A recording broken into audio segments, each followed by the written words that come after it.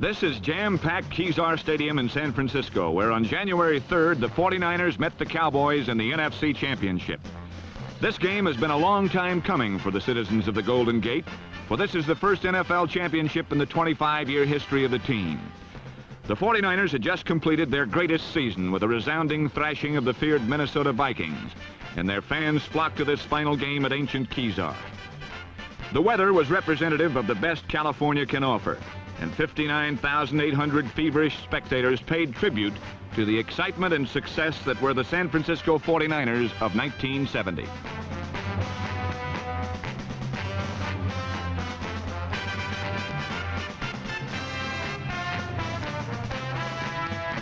The Californians had a lot to cheer about, for their team was one of the big surprises in the world of sport. San Francisco was the sudden, unexpected successor to such Western powers as the Vikings, Rams, and Packers. Dick Nolan, who today coached against his old mentor Tom Landry, has brought some new faces to San Francisco. One is number 44, Rookie of the Year candidate Bruce Taylor, who has all-pro potential at cornerback. Another is number 25, 10-year veteran Roosevelt Taylor, who has provided leadership. But old faces are important too, and none more so than the NFC Player of the Year, John Brodie. The 35-year-old quarterback had a brilliant season. One of the reasons for his success was the 49er offensive line. They led the entire NFL in protecting their passer. Brodie was dumped only 8 times all year. This was a new NFL record. While the 49ers seem to be a complete team, their opponents, the Dallas Cowboys, have earned entry to their third championship game despite a definite lack of passing. It's been a great running attack and an amazing defense that has won for Dallas. Opponents have been held without a touchdown for 21 consecutive quarters. Tom Landry, the only coach Dallas has had in its 11-year history, knows that to win today, the defense must sustain a super effort and rely on an undisguised running attack for points on offense. So that was the situation in old Kezar Stadium, which in past years had been better known as a home for Seagulls than championship football teams. But on its field today was the last act before the Super Bowl number 5, a tournament to decide in 60 minutes what has taken more than 15 weeks to accomplish. I'm Pat Summerall, and this is the NFL Game of the Week. The Dallas Cowboys versus the San Francisco 49ers in the NFC Championship.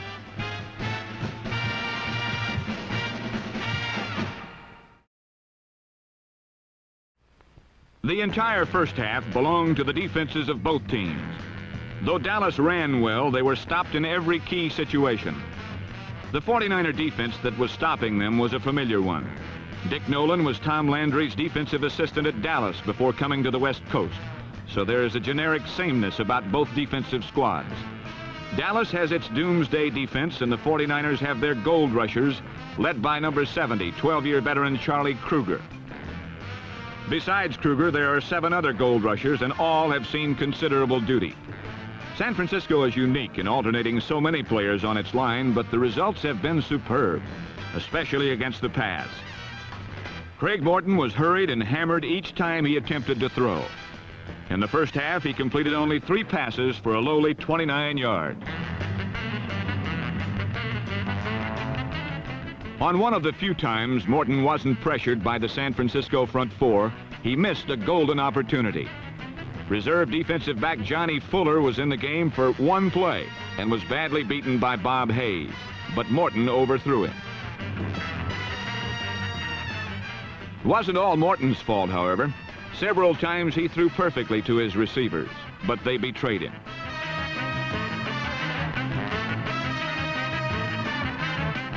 The most damaging was a first-quarter pass over the middle to Reggie Rucker, who had clear sailing ahead.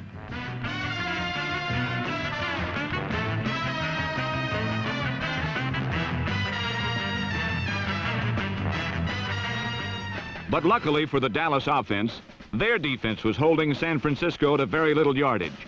The 49ers weren't expected to run on the Cowboys, and they didn't.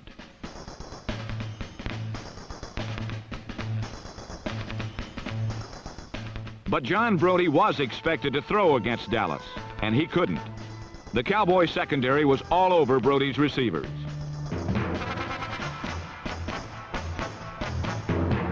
On the few occasions that they got open, he failed to hit them. One example of this came late in the second quarter when All-Pro Gene Washington got behind Mel Renfro and just barely missed connections.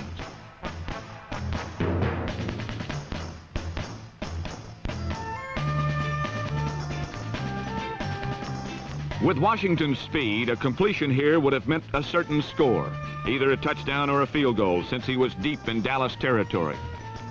Another look at this key play shows a blitz by number 54, Chuck Howley, caused Brody to unload quickly. Dallas used the blitz to perfection today, employing the speedy Howley or safety Cornell Green on the tactic.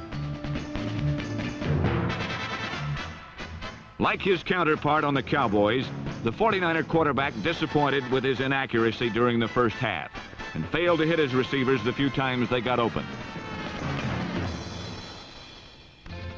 Only once did Brody put it all together. On the second series of the first quarter, he passed to Ken Willard on a swing. The 49er fullback followed number 79, tackled Cass Banaszak for 12 yards, and the first down of the game for San Francisco.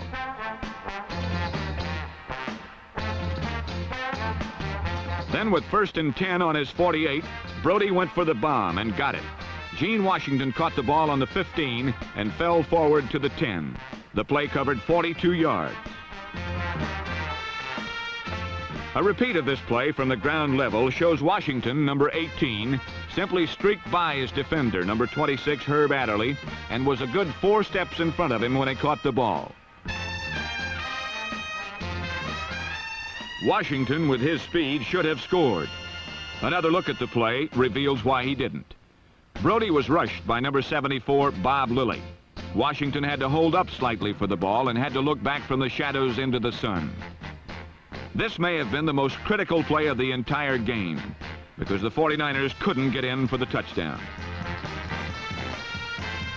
Ken Willard was smashed to the ground by Lilly and Jethro Pugh, and on 3rd down, number 34, Cornell Green blitzed Brody, causing his pass to fall incomplete.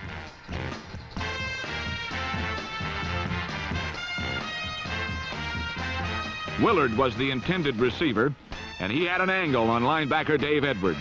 It was Brody's strategy to isolate Willard on the slower Edwards rather than the right linebacker Chuck Howley, who is faster. Bruce Gossett's chip shot field goal was good, and San Francisco led 3-0. But a golden opportunity had been missed.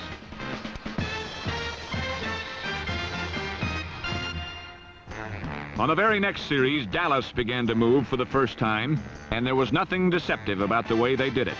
They ran right at the 49er defense and succeeded.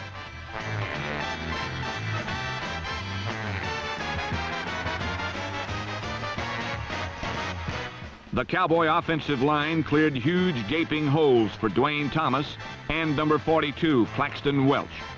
It was a vivid example of how the Dallas offense has been transformed from one that depended upon finesse to an attack that simply outmuscles the opposition. Landry has admitted his team is, for the first time, a physically strong team.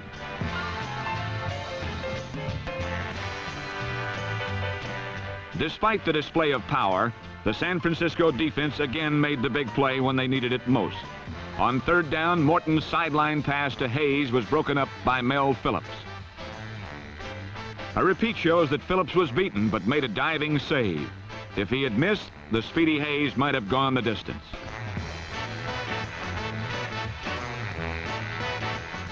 Mike Clark tried a field goal from the 40-yard line, but it was short. San Francisco held on to their slim 3-point lead.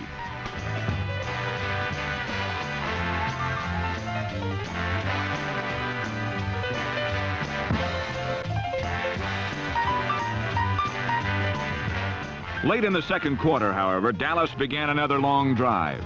Number 32, Walt Garrison, had returned to the lineup, and his blocking cleared the way for Dwayne Thomas, the sensational rookie from West Texas State.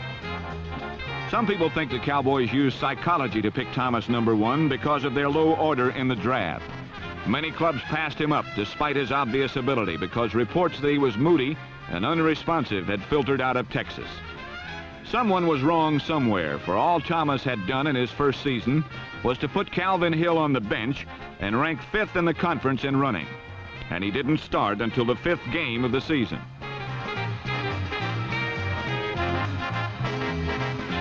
Despite Thomas' heroics, A third down look-in pass to Mike Ditka was stopped short by number 25, Rosie Taylor. Dallas was forced to go for the field goal instead of the touchdown.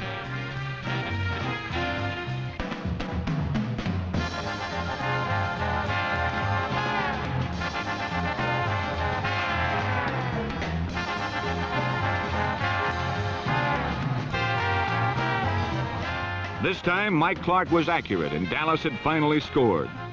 So the first half, a half which saw two very hot defenses and two very cold quarterbacks, ended with a 3-3 stalemate.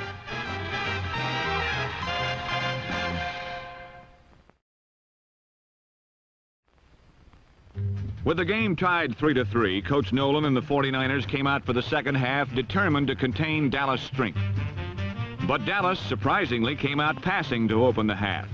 Their strategy was clever, but the play failed. On a repeat, watch Morton fake to Dwayne Thomas, hoping to suck in the 49er defenders. Although Bruce Taylor, number 44, was fooled for a second, Rosie Taylor was not, and the 49ers free safety made a perfectly timed tackle on Morton's intended receiver, Bob Hayes.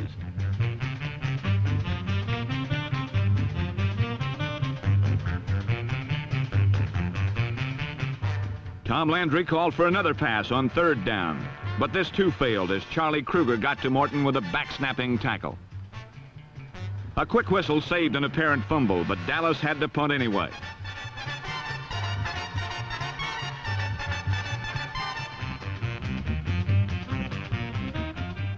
One of the keys of the game was the ability of the Cowboys' bomb squad to prevent long punt returns by Bruce Taylor, and they did so here.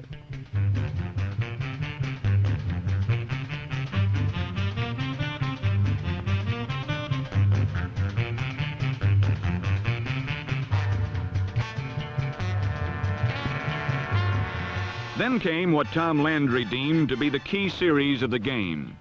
Brody was first dropped by blitzing Dave Edwards on first down to set up a 2nd and 17, forcing Brody into another passing situation. Pressured heavily by Larry Cole, his pass went for Willard in the middle, but linebacker Leroy Jordan had his area perfectly covered, timed it beautifully, and intercepted the ball. Later, Brody said he was actually trying to throw away the pass. From here, it took Morton's offense one play to go into the lead. Dwayne Thomas started right, cut left, broke a few tackles, and went into the end zone.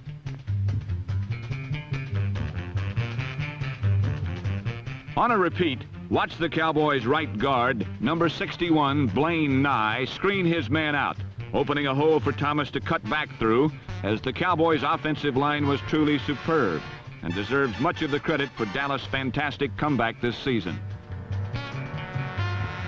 Repeating the score from yet another angle, watch number 57, Frank Nunley, follow the flow of the play to his left, then be fooled by Thomas' quick cutback against the grain. Thomas then broke attempted tackles by number 52, linebacker Skip Vanderbunt, and number 37, Jimmy Johnson, on his way to the biggest touchdown in his short career, a touchdown that gave Dallas a 10-3 lead.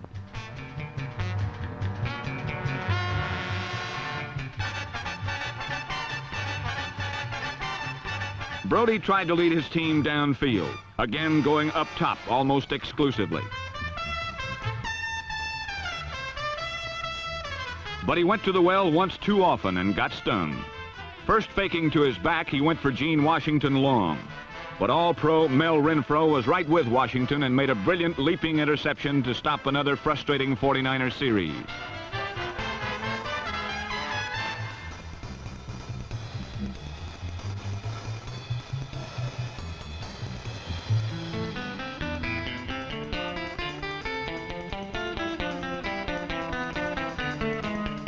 On a repeat of this key play, Brody's fake was a good one.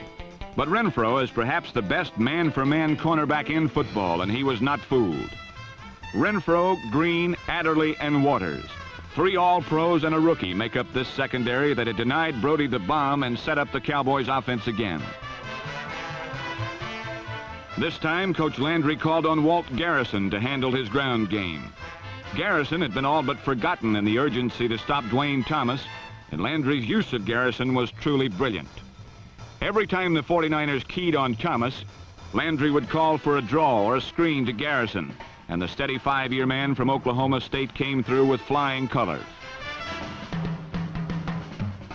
A repeat of this play will show Garrison's flawless execution.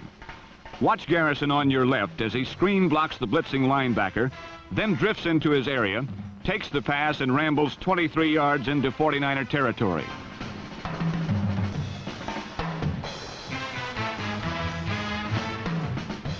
From here, the Cowboys got a big break when Mel Phillips was called for pass interference at the 49er 5.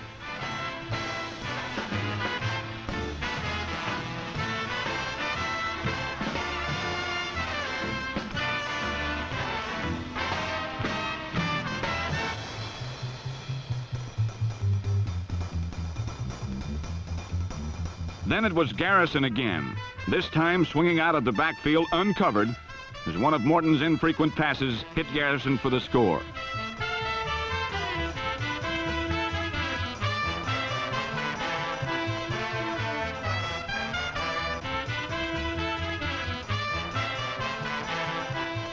On a repeat, watch Morton's fake to Thomas completely fool the 49er defense, who were so anxious to stop Thomas they over-pursued the play, leaving Garrison wide open.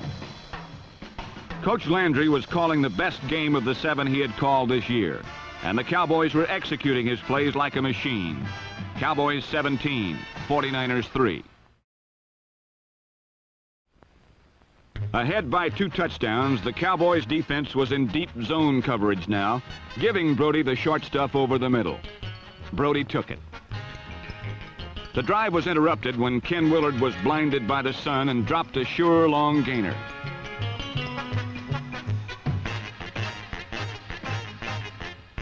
But Brody cleverly called for a pass into the sun again, and tight end Bob Windsor held on and went to the Cowboys' 26.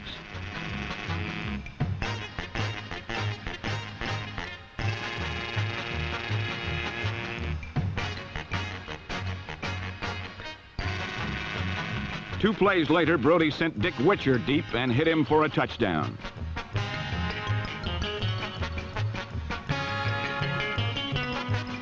On a repeat, watch number 75, Jethro Pugh, as he was taken out by Woody Peoples. Brody then had to clear Bob Lilly's outstretched arms, and did. Witcher, who had run a post corner pattern beating Herb Adderley, was all alone when the ball arrived.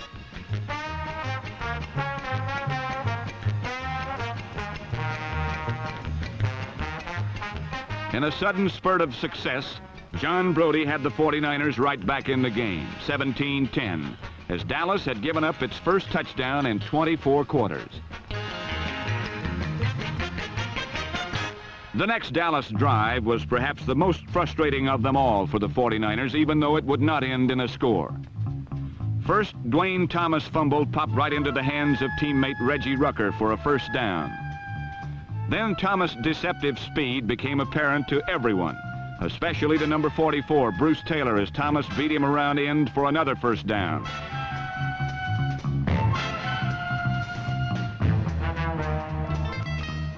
This streak was interrupted for one play when a Morton to Garrison pass for 36 yards deep into 49er territory was called back due to a clipping penalty as the third quarter ended.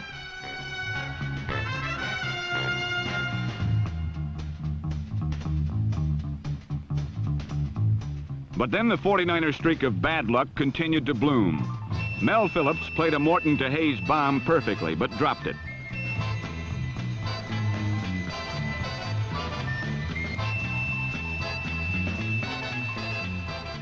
Then Thomas, on 3rd and 4, again fumbled after getting the first, but again the Cowboys recovered.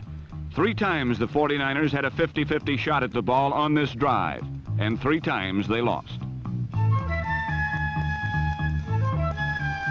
However, all was not lost as Thomas was stopped short of a first on 3rd and 3 from the 16, forcing a field goal attempt from the 24 by Mike Clark.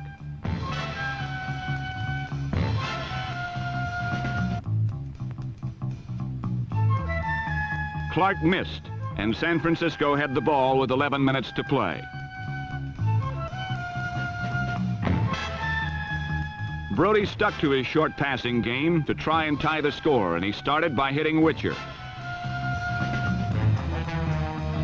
On an isolated replay, we can see that unlike the first half, Brody had all the time he needed and was in good form.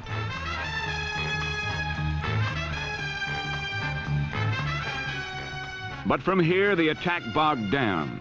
Every time Brody tried to go for the bomb, he was stifled by the magnificent efforts of one Mel Renfro, number 20.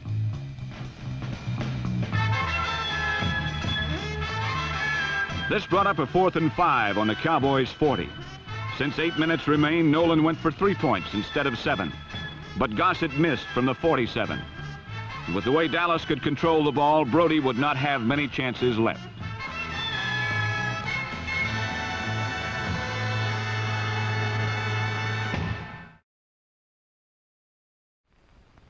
With 7 minutes left to play and ahead by 7, Dallas did try to control the ball and the clock. But the 49er defense did not give in easily, and Mel Phillips' great individual effort set up a 3rd and 11.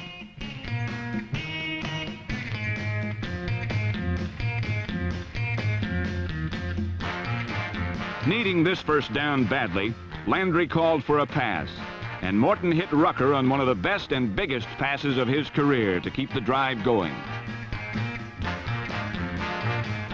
On a repeat of this important play, we can see what happened to Morton. Caught between the devil and the deep blue sea, otherwise known as Hardman and Hindman, Morton was hurt badly.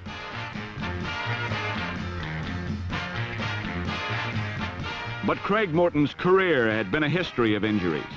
Injuries with which he had played and played well. He came back 2 plays later and gamely tried to pass for another first down. But with his ribs and chest hurt, he was way off, and the Cowboys had to punt. Ron Whitby made sure Bruce Taylor didn't return his kick by putting it high into the O-zone. Another bit of strategy executed flawlessly by Whitby and the bomb squad. So with 4 minutes left, Brody had another shot at the Cowboys. But after picking up 1 first down, he was dumped by Andre and Lilly for a 9-yard loss, setting up 3rd and 19. The Cowboys were in a prevent, so Brody split the seams of the zone and hit Gene Washington, but was 6 yards short.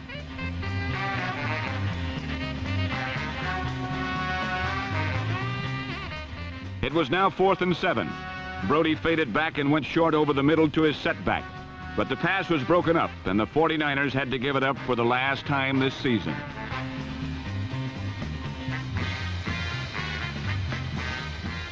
This play, of course, deserves a repeat, if only because it was perhaps the biggest defensive play in Dallas' 11-year history. It was fitting, then, that the pass be broken up by linebackers Edwards and Jordan. For the quick and aggressive Cowboy backers are the heart of the Landry defense, and they have made the big plays all year.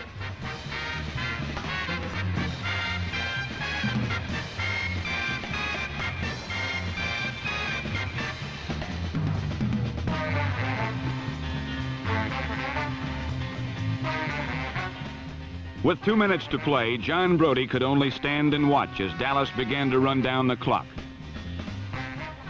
They ran it down to 17 seconds and smartly took a delay of the game penalty, but they couldn't run it out. So with 5 seconds left, John Brody had one last gasp for his team, his town, and his title.